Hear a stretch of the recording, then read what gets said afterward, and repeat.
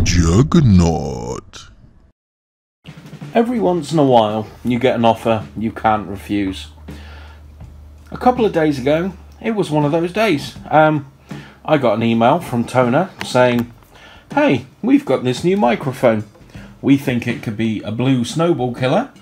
Would you like to check it out? And I said, hell yeah, absolutely.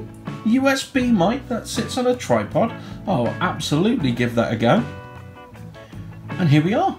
This is the TONOR TC-777 USB condenser microphone. It's very reasonably priced on Amazon. It retails for about £40, and it is currently, at this moment in time, the best-selling microphone on Amazon, which is incredible. That's against stiff competition from Rode mics higher up in the price bracket. You've got Blue microphones, as we mentioned before.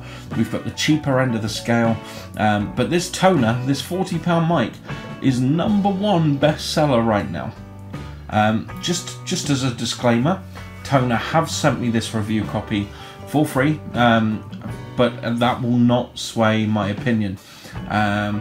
I don't know an awful lot about sound checks and whatnot, but I do know what I like, and I do have a variety of different microphones that I can compare and contrast with, so that you get a rough feel for how it will sound in your setup.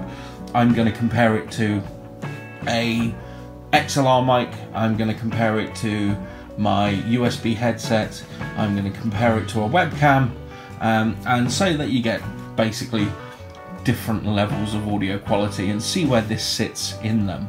But without further ado, let's open this puppy, shall we?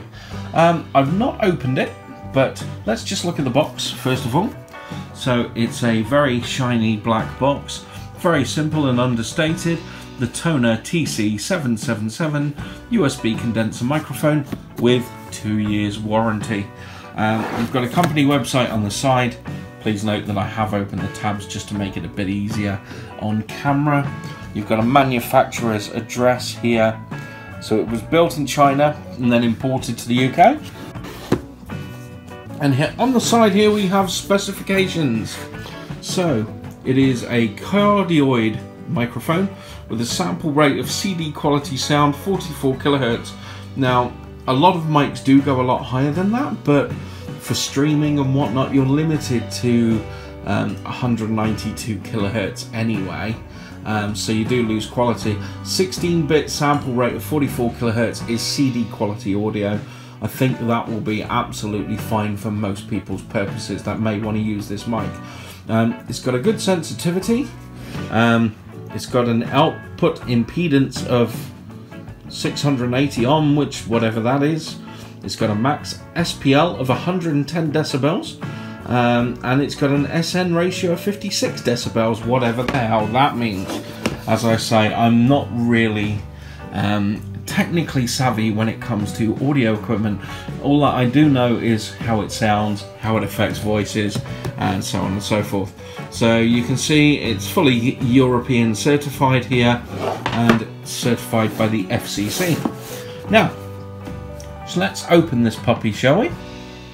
Let's see what we've got. This is first time for me, so it's as new for me as it is for you. So inside we have a service card. We hear you, with 2 years replacement warranty. Okay, that's good to know. We've got a instruction manual here. Apparently this is a plug and play microphone, so I'm not quite sure why we've got quite such a thick manual. I'm imagining it's for every language under the sun.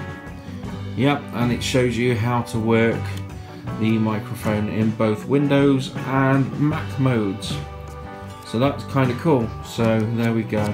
That looks fairly straightforward. But let's get to the meat and potatoes, shall we? Here we go. So we have one pop filter. It looks like a standard small pop filter that's a screw on. It's fairly sturdy, made of plastic. The pop filter seems like it's going to be very solid indeed, and it will certainly do the job. But more importantly, let's look at the microphone itself. So it is a USB 2 microphone. So all that we need to do is plug that bad boy into our PC or our Mac or our PlayStation 4 and we should be good to go. Now we also, for the money, remember this is £40, get the microphone itself. Now excuse me while I hold the phone as I do this, but there's the empty box. We're going to slide that to one side, and here we have our Tonor mic. So there we have it. So it's currently automatically installed into a mini shock mount and a tripod. So I'm just going to pop the phone down a second while I get this tripod situated. There we go. Very easy to do, even one-handed. Excuse the mess on the left-hand side. Let's situate that a little better. We'll stretch out the tripod, and there we go. There we have it, the Tonor microphone. Now, let's take the microphone out of the shock mount so we can get a better look. Okay, so it's baby blue, very nice indeed, very shiny, very pretty. It's got a foam mic protection at the top. It's also got the wire already installed for the pop filter. So let's get the pop filter on this bad boy and then let's see how it looks all ready to go. I'm actually using the microphone now. The microphone is my recording input, so I am actually recording through this microphone as we speak. Now that would explain why when I turn it round the sound isn't as good, because this is a cardioid mic, which means it picks up more from the front of the microphone than it does around the back. So this is ideal for voiceovers, that kind of thing, but not quite so good for group podcasts. This cardioid style of mic isn't the option for you if that's what you want to do. This is more for you staying right in front of the microphone and producing audio that way. So it comes with a tripod, which you can use to rest this on your desktop. For camera purposes, I am using my arm with the tripod so that I can get the recommended distance away from the microphone and still be on camera without me hunching back like Notre Dame. Okay, so you're supposed to stay approximately that far away. So you do there's the old sickle, the hammer and sickle. You put that next to your chin, you put that up to the mic. That is the distance that you are supposed to be away from the microphone to get optimal performance from it. So, with that in mind, while we're holding the microphone, there may be a few bumps with the shock mount and what have you, because I'm holding it. But let's do a background noise test. Here we go. 3, 2, 1.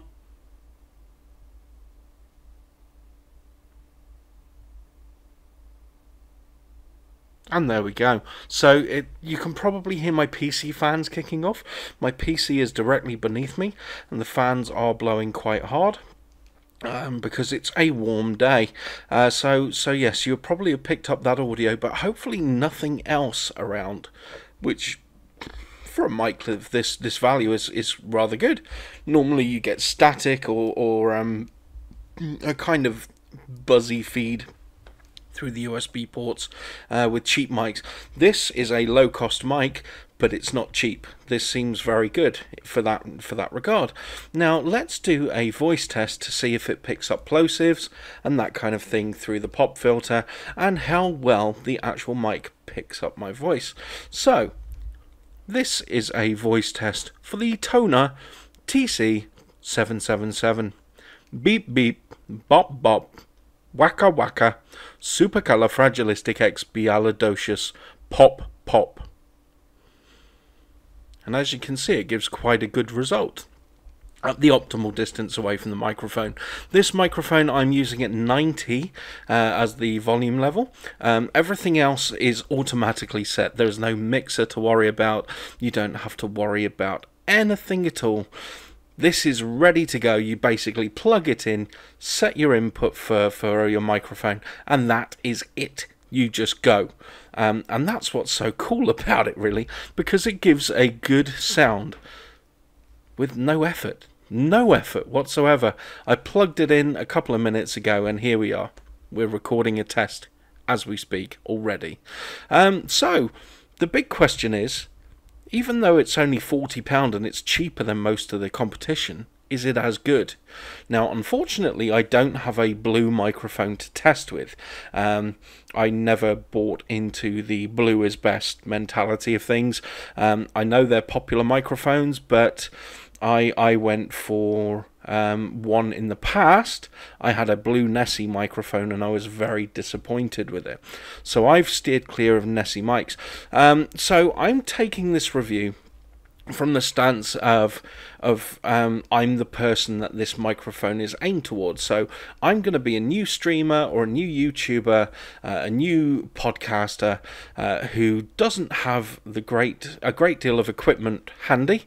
He may have a phone, he may have a webcam, and I'm thinking with that mentality and thinking of how this microphone would sit into that setup, and I'm quite pleased. But that's just the TONOR TC-777 on its own. How does it compare to other entry-level microphones, such as things like a headset?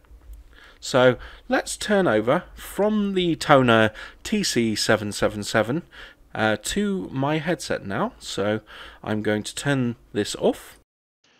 And this is the microphone through my headset. This is a Logitech G935 headset. It's not a base entry level headset. This is relatively expensive. It's quite high end. It's not the high end because headsets can go for crazy stupid money, but it's reasonably high end. It's designed for gaming in mind, hence the short boom arm that's retractable. That is what you are hearing audio through. So let's do the same sound test as we did with the TONOR TC-777. This is a voice test for the Logitech G935 headset. Beep beep, bop bop, waka waka, supercalifragilisticexpialidocious, pop pop. Now I'm sure you'll have already heard the main difference between the microphone for the TONOR and the microphone through this headset already. It's a night and day difference. This is good enough for gaming. This is good enough for things where audio quality isn't that important, as long as your voice can be heard. But it is in no way, shape or form a replacement for a proper microphone. So while this will be perfectly good as a my first mic, if you've got no other alternative, then yeah, you could get away with it. But if you've only got a headset, then I would recommend you upgrade to a microphone as quick as you can. And the TONOR seems like it would be a good bet. Now, if you don't even have a headset, what do you do? If you want to go in front of a camera, you've got maybe your iPhone or your Android, but if you're at your desktop, you might use your webcam. Now, I am using, again, a Logitech camera. I'm using the most common webcam there is, the C920 HD. It's a great value camera. It's absolutely fantastic. The quality is pretty good. It's dirt cheap. It's smooth as silk. It uses very little PC resources. And the sound quality, well, it's passable. But as we will see in a moment, you would not want to pair it up against the TONOR microphone. So let's do exactly that. Let's compare it to the TONOR. I'm going to switch over to the TONOR again now. Okay, so that is the TONOR.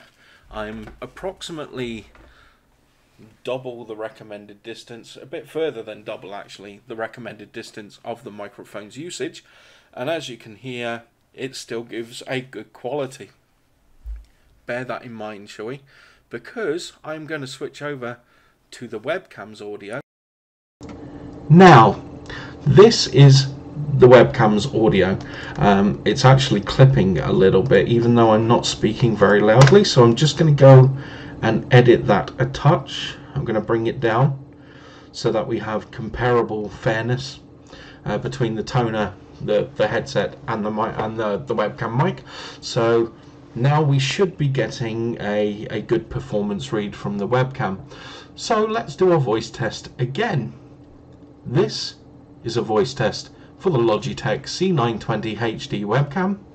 Beep beep, bop bop, waka waka, supercalifragilisticexpialidocious, pop pop. Now, I'm sure you can hear that there is a night and day difference once again between the toner mic and the webcam mic. I won't hurt your ears anymore. I'm going to switch over to the toner microphone now. Okay, and here we are back again, and I am at optimal microphone distance. This mic is pretty good value for money, I must say. For £40 to have the shock mount, to have the pop filter and a monitor stand for that kind of price, it's really, really good. It's cheaper than the Blue microphones. From what I can gather, it has the same kind of decibel range as the Blue mics do. The only thing it doesn't have that Blue mics do is the name recognition. Tonor is a brand that I've not heard of before, admittedly, but I'm very pleased. My first impression is quite high with this microphone. I like it. I think the style of the microphone is good as well. Let me just lift up the microphone again. Here we are. So I am using it, just resting it in front of me here, and I do like it. I do like the small form factor of this microphone. I like the fact that it comes with a shock mount and everything included, and pre-prepped, ready to go. You literally just take it out the box and it's done. All that you do is screw on this circle bit of the pop filter and that's it. You know, the only downside of the microphone is that the USB connection at the bottom of the mic is hardwired in. It's not a separate cable. I would have liked to have seen that be a separate cable, so that it would be easy to plug in longer cables without having to worry about extensions or damage. You know, these cables can get damaged. Whilst there is a 2-year warranty on the microphone, I would like to just be able to swap out a simple cable if I'm in the middle of a podcast, rather than having to send my mic off, get it replaced or repaired and then brought back to me.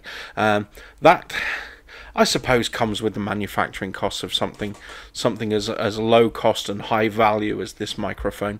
So I could live with that. So will it replace my usual microphone? It will complement it. I think it will complement it. See, I have a boom arm mic, and this is a lot more expensive than the Tonor microphone. It's going through a mixer. It's an XLR mic, not USB, so it's a bit more cumbersome to set up. I've had to run it through a mixer, run it through, you know, a whole load of other things. The pop filter came separate, the boom arm came separate, and in the end it cost 3 to nearly 4 times as much as the Tonor microphone. However, it does give me that element of control. I can turn how deep I want the bass to be. I can tweak it. I can adjust individual volume. I can have live feedback through my mixer to hear exactly how the mic is doing. And for me, that is the way I will keep going. However, as I said, I already have this mic. If I didn't have this mic, if I didn't have this one here, then I would be looking for something like this. Absolutely. And I am so glad that Tonor actually reached out to me and said, do I want to check this microphone out? I think it's a really good bit of kit for a really good price. It's the #1 bestseller on Amazon right now for a reason. And I can heartily recommend splashing down 40 quid. You know, I am going to use this as a secondary mic, so when my sons and I play games on the TV behind me, I can have a remote recording location over there rather than being tethered to my PC desk. I can bring out a tray, I can sit on the sofa, I can sit this mic right in front of my son and we can have a remote camera, and we can use this as a secondary remote mic. And in split games where I'm on the PC and my son's playing Xbox over there and we're playing in the same lobby, we can have 2 individual setups thanks to this mic. I can use my boom arm and he can use this one remotely on the desk over there with an extension cord from the USB. So yeah, I think this is a really good addition to my equipment. I think it's a really good addition to any startup streamer or YouTuber's equipment. I think it's really good. And if you're not sure if you want to go full-time into YouTube, or you're not sure if you want to dabble, you want to step up from just using your webcam quality sound, but you don't really want to commit full-on into buying a £200 mic or something like that, this is a great start. The TONOR TC-777 is a great little bit of kit. Check it out. Go to the Amazon page, see the reviews for yourself. Don't just trust my word for it. There are thousands of reviews for this thing, and they've all given great results. I think it's lovely. I think it's a great bit of kit. Again, thank you to TONOR for sending this to me. They did not sway my opinion on this mic in any way. I always stay true to my own opinions. As I say, I am going to be using my main mic. My main mic has a higher quality than this TONOR, but compared to a lot of the alternatives out there, this gives you an amazing bang for your buck. And your ears and your viewers' ears will certainly appreciate the step up from a webcam or a headset mic. Okay, so that is the end of this video. If you liked my opinion, if you like this video, please hit my sub button. Please give me a like. Share the channel around, because that's the only way I can grow. If you want to feel super cool, I have a Patreon, but you're not obligated to do any of that. I'm just happy that I can give you good content that you enjoy watching. That's all I need. If you do want to drop a pound my way or what have you, just so that I can get myself a sneaky beer or something, then by all means, that's really cool of you. But no, don't worry about it otherwise. Just it's there if you want to contribute. If not, forget it exists. Okay, but anyway, I'm rambling. This has been the TONOR mic. This is the sound of the TONOR mic, and I am bidding you a very good night.